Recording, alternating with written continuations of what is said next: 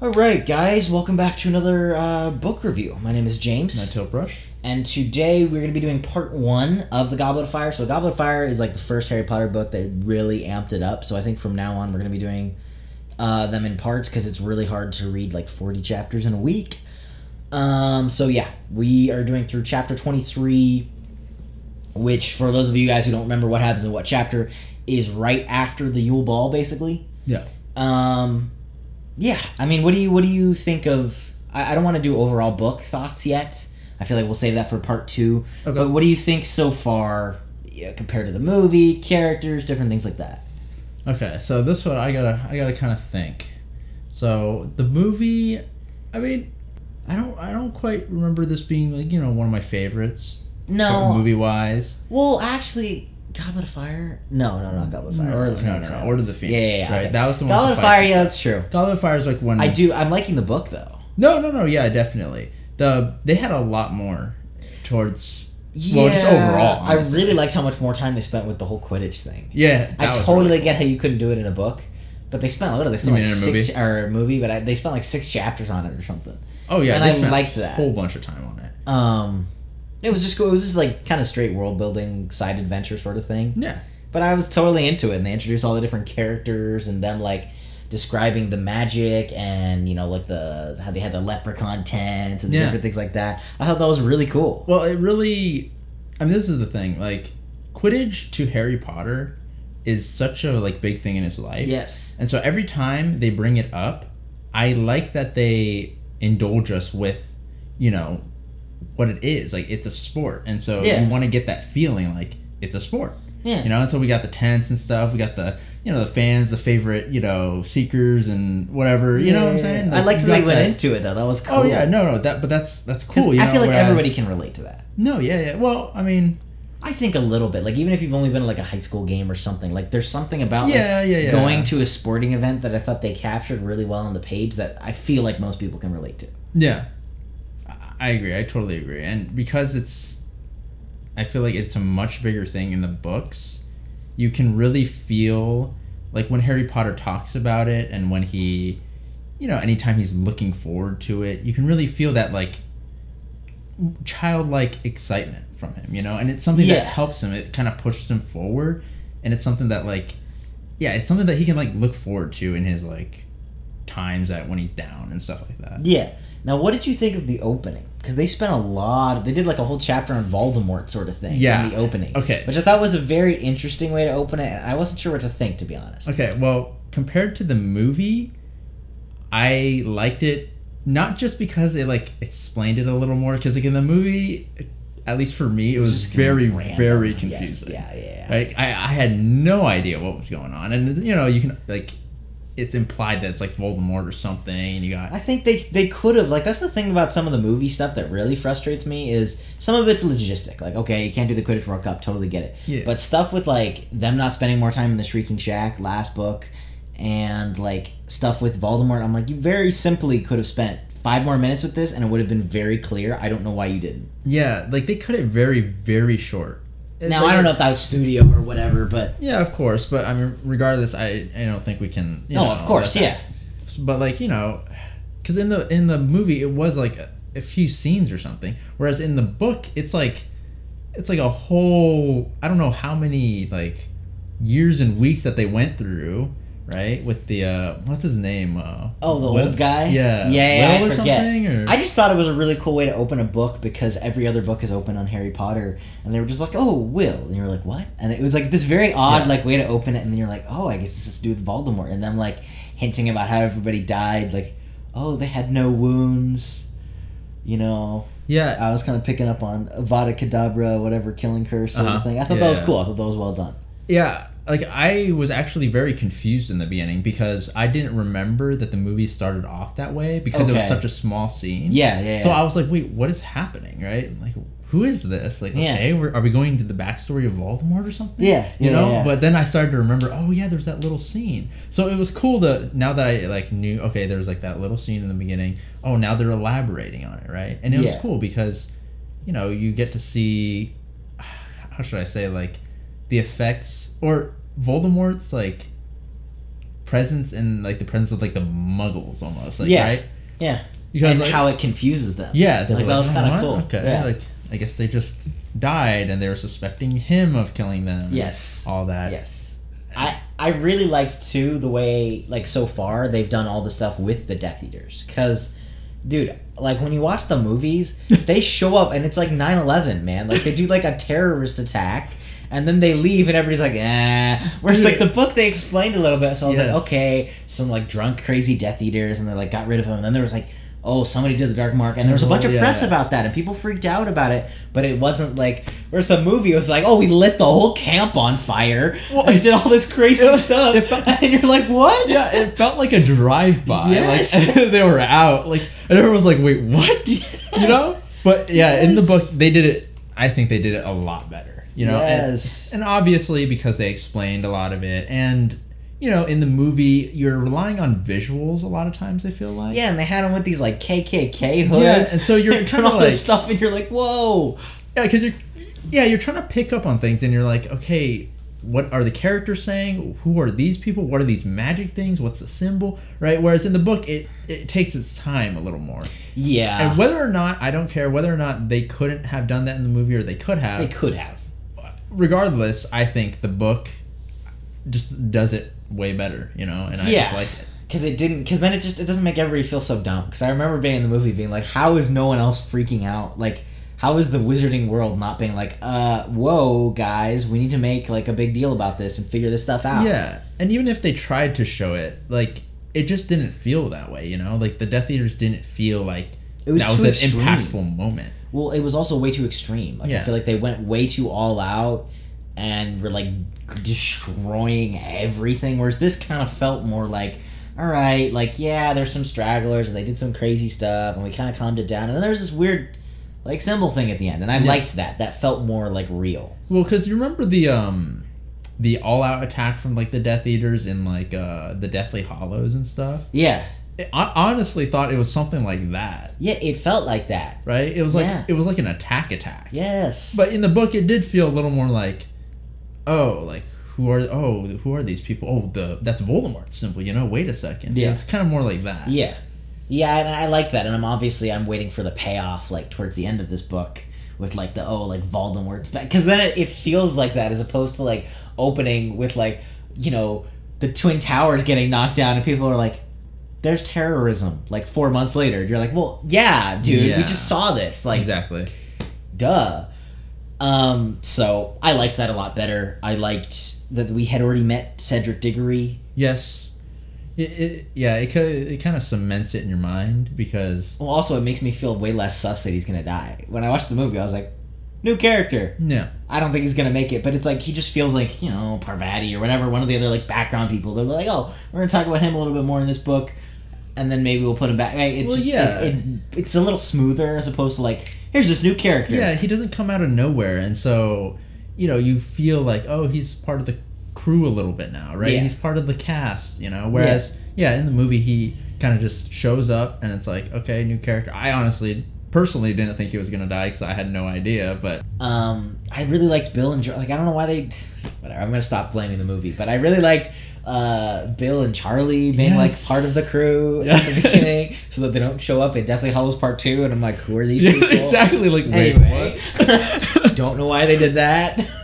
Dude. Well, yeah, I mean, I'm not... But anyway, either way, on the movie, I liked it, because if I did this, I could do this all day with this book on the movie, but I really liked them, and like the time that we spent. I love spending time with the Weasleys. Yeah. Oh, it was great. I really like it. Yeah, because you get that... I mean, you start to understand, like how Harry looks at them, right? Yes. I mean, they're really they're a cool family. You know, they're awesome. They're like his second family. It's cool. You get to see more of that. Yeah, it was cool. What did you think about like the new schools and different? Beauxbaton or so Beauxbaton or whatever. Okay. However you say it French. We're just saying it I'm like not gonna say it. I'm not gonna say it. Beauxbaton and Durmstrang or whatever. Durmstrang. Okay, Yeah. I liked them. Yeah, oh, they were cool. Yeah, I remember in the movie, their rival was a little different. I didn't really like their rival in the movie because it felt a little too, I don't know, almost like festival like, and it was kind of like a little too much, I feel like. Yeah. Whereas in the book, it felt a little more like, okay, you know, these are the new schools, they're arriving on their, you know, whatever different. Obviously, it was kind of showy, but it was like, it was different. Yeah, I just liked it because in the movie, I don't know, it just felt a little more like they were in the school already, and it was like, you know, all over the place. And I was like, okay, well, you know. Yeah, once again, I feel like sacrificing cinema for some groundedness. Yeah, and which I think is going to be something that I just like about the book so much more than the movies, kind of overall. Yeah, because it just feels like a lot of times things come out of nowhere. Like when I'm starting to watch the movie, I'm not expecting more schools, right? Yeah. And so when they start coming in with these... And they set up the other schools in the Quidditch thing, too. Yeah. Like, even the book did that, where they, like, were like, hey, there's whatever, and they had, like, some, you know, Fleur or whoever, like, saying some French thing. They're like, oh, Hogwarts. Yeah. So, yeah, I did like it and it just felt more real. I could relate to it. It's like, oh, everybody go outside and greet the news. It's like, yes, this is, like...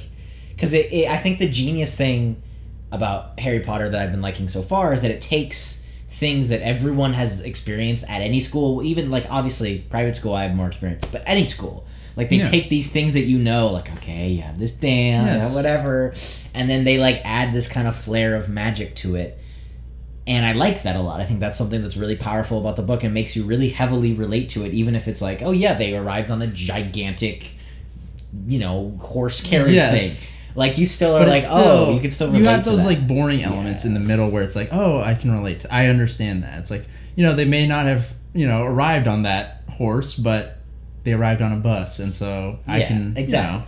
Exactly. So, so it just throws you off a little bit in the movie. But I liked that. No, and I liked the way they did they set up Victor Crumb and just everything. Like, I liked that I actually knew what the heck was going on. I don't even think I knew it was the Quidditch World Cup, to be honest.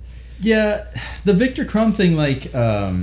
because things happen so fast, Victor Crumb, honestly, like, he didn't feel like as big of a deal almost. Well, they, like, set him up really big, too. The way they, like, revealed it was him and everything was really cool in the book. And in the movie, I was like, wait, he's still in high school? Yeah. Well, things were happening so fast that it was hard to, like, keep up, you know? Yeah. But, you know... Yeah, so I have been liking that. But... I mean, I like his character so far. I liked the little detail of him, like, going to the library. Mm-hmm. I kind of called that, but I liked it. Like, I liked that they added, like, something like that. And even, what did they say? They said something about how he, like, walked kind of, like, weird. Oh, yeah. I really liked that. Like, there's some really subtle writing stuff that they did like that where I immediately knew what they were talking about. I've literally seen people, like, have you ever seen those uber athletic people who are super athletic and then they kind of, like just kind of, like, walk a little... like a little hunched over or something, like just a little odd in real life. I liked that. That felt so real. Yes.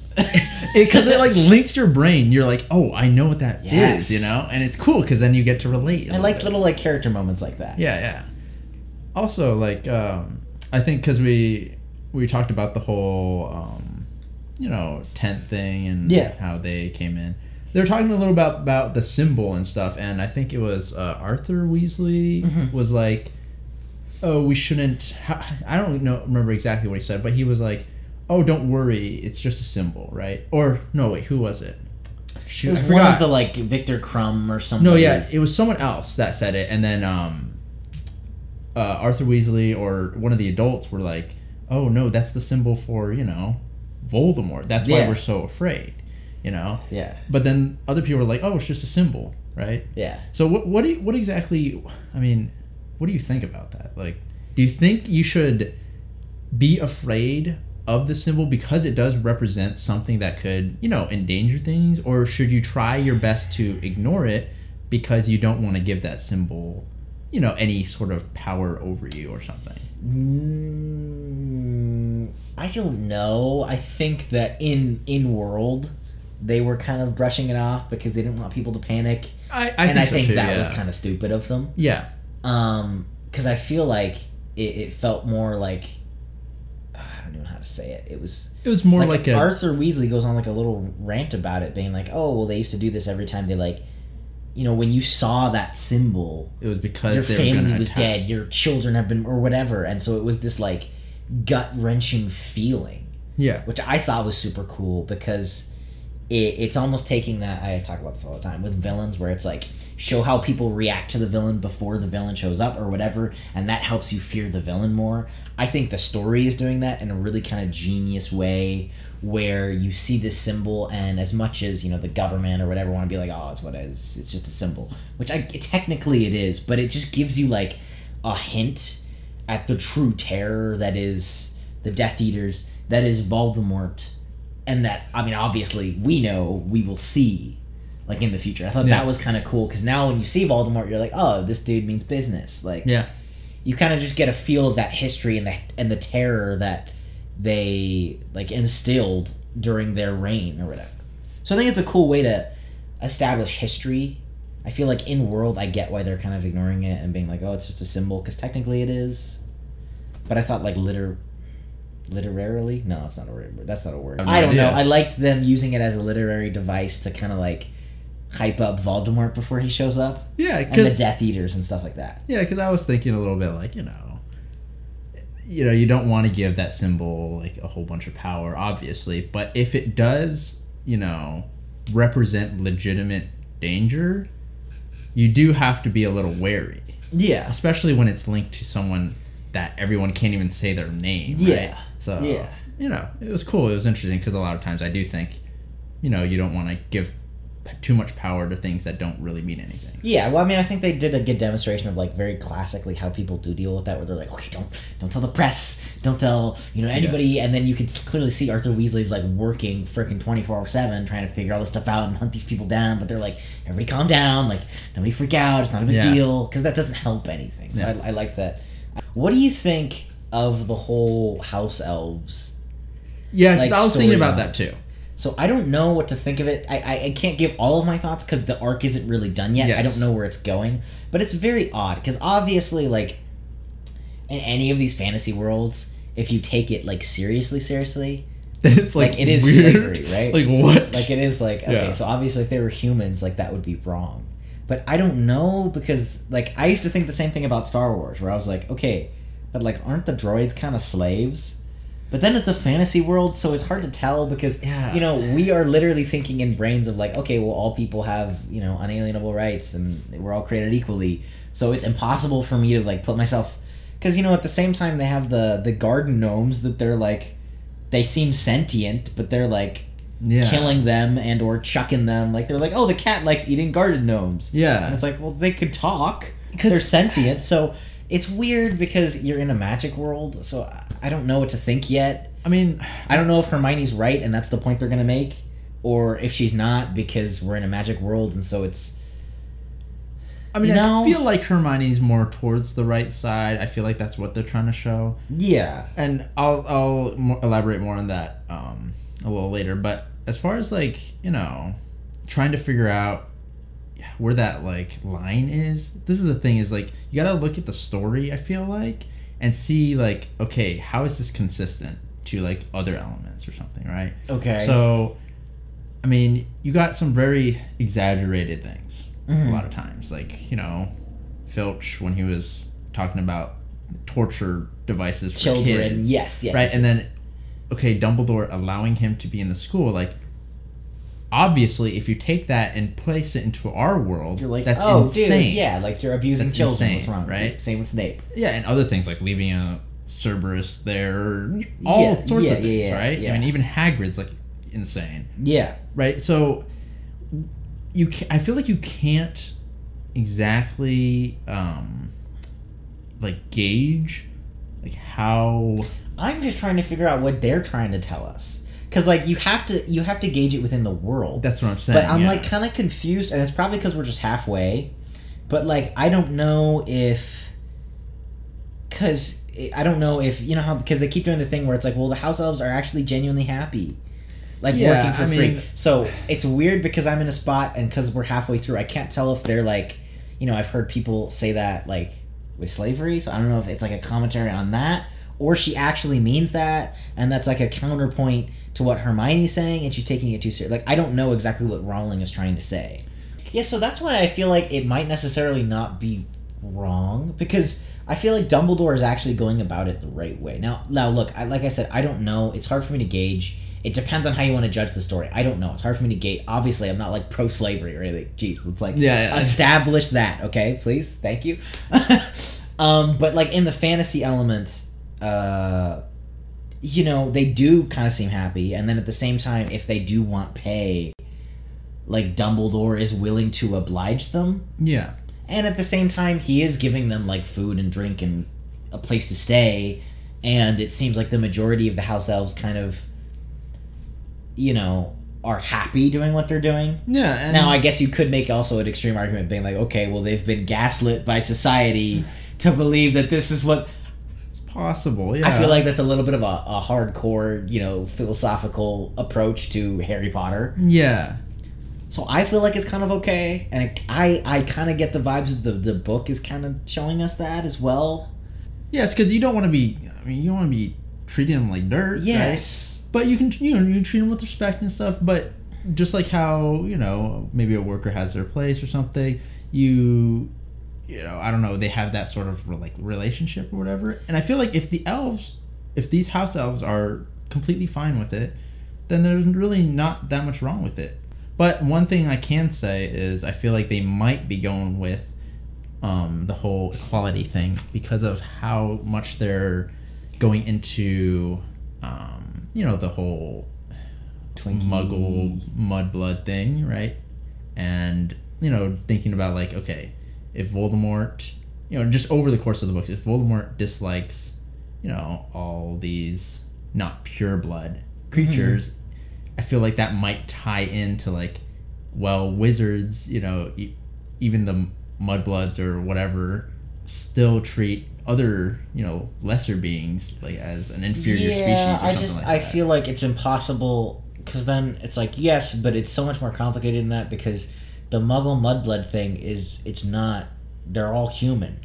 Mm-hmm. So I can be like, yeah, that's morally wrong. Whereas this, I don't know because it's like, well, in the wizarding world, is this the equivalent of like, you know, it's like, well, the gnomes can talk and they treat them like a freaking bug that you smash in the dirt, which seems kind of wrong to me, right? So it's like I can't tell how it's, you know, well, it's hard to say because I'm really just trying not to get canceled in this thing because this is fake slavery. So I'm not saying I'm pro-slavery. I just but this is just a touchy topic, ladies and gentlemen. But we want to take it seriously and as a person like in the story, you know, you want to. I feel like it's okay, though, in the story. Because I feel like the house elves are... See, I feel like what the story is telling me, at least, like what I'm getting from the story, is that it's this idea... And look, we don't know the whole thing of it. But it's this idea of, like, the nuance, right? Where, okay, the Malfoys, they're treating Dobby like trash. Bagman? No, who's the other guy? Crouch. Barty Crouch. He's kind of treating his elf like trash. Yeah. You know, Dobby wants pay, so Dumbledore gives him pay. But then a bunch of these other elves are totally chill with... Like, they get satisfaction out of serving and cooking and doing whatever. And I'm assuming that they're giving, like... At least at Hogwarts, they're giving reasonable quarters and different things like that. And so I feel like if that's the case, and they are okay with it, then maybe that's okay? I mean, it's such a hard thing because... Like, when you give something sentience that, you know, normally, like, doesn't have... Like, you would think, like, okay, they treat them like animals, right? Yeah. But they have, like, sentience. So it's like, okay, like, in our world, you know, we're, like... You know, humans are, like, the only thing with this complex of, like, reasoning and stuff, right? And so when you go to their world where, like, spiders... can have complex conversations with humans, then it's like, okay, then are you a spider or what? Like, why? You know, if we end up running you over, then is that murder? So that's why I'm like, I don't know. That's why it's like a magic world, so that's why I'm not taking it as seriously. Yeah, I feel like it may not be as big of a thing. Because, you know, you want to do that, then we could be like, okay, well, the Vila, can we talk about that for a second? Like, if that was in the real world, like, that's not allowed. Exactly. So I just think, like, if I was taking my own values and applying it there, I'd be like, okay, well, I don't care for the house elf thing. I don't really need, like, if I, you know, I don't know. I kind of disagree with it. But if I was from their world, I might think of I might have different values. Yeah, I don't know. Anything else? I mean, the whole Yule Ball I thought was done really well. It felt very teenager accurate. Totally rooting for Hermione at this point. Yeah. Like, yeah. One thing I have noticed is, honestly, I really felt the teenagerness in this book. Yeah, well, I mean, if you what are they 14 in this book now? Yeah, but sometimes so you know it feels on point for how old they are. I do. Yeah, I am feeling that, you know, that little bit of tension, right? Yeah. And people getting a little bit jealous. The way they did the Ron thing, I actually really liked this in the book. Yeah, because it felt so real.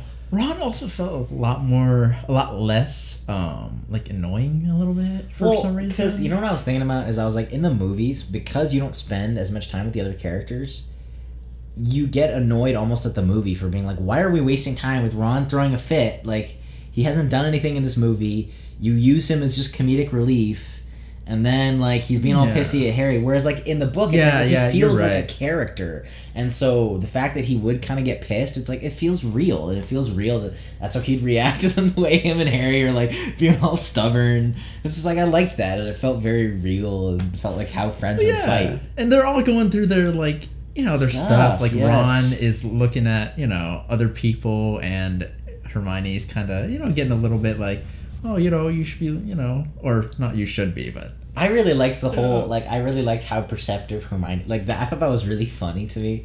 How, like, they demonstrated something which I think is so totally true. How people say, like, women are better, or they mature socially. Yes. Faster than guys, which I feel like is 1,000% accurate. Yes. And I loved how she was like, yeah, Ron's jealous. And Harry's like, what? Like, Harry was totally lost. He's like, Ron's being an idiot. And she was like, yeah, it's because of this. And he was like, that's so stupid. I didn't even think of that. But that's dumb. And I just thought that whole like cool thing was really funny. And also Harry's got his own issues. You know, he's having trouble opening himself up to like the adults and stuff, and he feels a little bit ashamed at times and embarrassed almost to, you know, show weakness or something like that, right? And he wants a, you know, like a father figure to confide in. And then Ron is, I feel like, starting to really, you know, understand, like, okay, you know, my family, I got a lot of brothers and stuff, and they're kind of better than me. Our family's not the richest thing, right? He's starting to, like, I feel like people are starting to notice things. Yeah, you're becoming more self-aware, you know? right? So it's cool, like, they're all going through their struggles and stuff. Yeah. I think that's really cool, because I really noticed it. I really noticed it this time. Yeah. Yeah, I really liked, I liked Pigwidgeon. Did we get him in the movie? We didn't get him in the movie, did we? I don't think we did. So. I don't know why we didn't. He was cool. I liked him. Yeah. I liked the little bits we've been getting with Ginny. Just everything. Yeah. I really have been enjoying this book so far. Mad-Eye. Oh, yeah, Matt. Okay, that's the other thing, too, that I'm really excited about in part 2 that we'll talk about more. I was so confused about the whole, like, switcheroo thing. Oh, you mean in the movie? Yeah, I don't know what the heck happened, so I'm hoping the book explains it. Because I don't even know. Is it actually Mad-Eye? I don't know. I was always confused watching the movie. They didn't explain that very well to me. Okay. And it's probably because I didn't read the book. So I'm pretty sure it's Crouch Jr., right? Okay. That is Mad-Eye right now. Okay. I think, right? And then... Well, then I kind of like Crouch Jr. I mean, I need a little more clarification. I kind of forgot what happened in the movie. All I know is that wasn't the actual Mad-Eye. I don't remember when they switched, though, either. Like, do they switch after he comes into the hall? I forgot. Yeah, right? Yeah, so, we gotta know. I don't remember. So I am looking forward to that because that was something that I remember distinctly being like, what just happened? Oh, okay. Yeah, same. Mad-Eye's back. So I'm kind of looking forward to, like, that. I've been really liking Harry and Sirius. Oh, just that dynamic and how he kind of, like, confides in Sirius and different things like that. I really like the way they've been doing that. Yeah. And, yeah, we have the second challenge coming up in part 2. I'm excited. I'm excited to see how they do that compared to the movies because challenge 1... totally different. Yeah.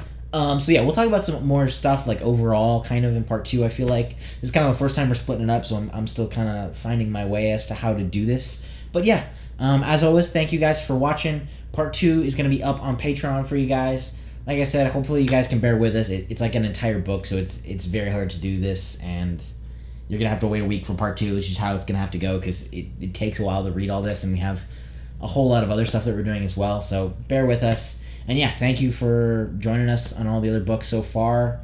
Thank you for watching, and we will see you all in the next video, part 2, up on Patreon.